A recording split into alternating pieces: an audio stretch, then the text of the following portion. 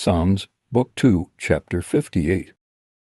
Do you indeed speak righteousness, silent ones?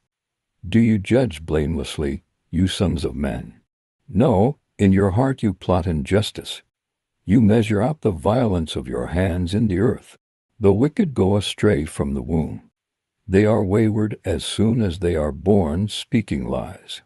Their poison is like the poison of a snake, like a deaf cobra that stops its ear, which doesn't listen to the voice of charmers. No matter how skillful the charmer may be. Break their teeth, God, in their mouth. Break up the great teeth of the young lions, Yahweh.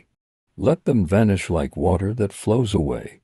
When they draw the bow, let their arrows be made blunt. Let them be like a snail which melts and passes away, like the stillborn child who has not seen the sun.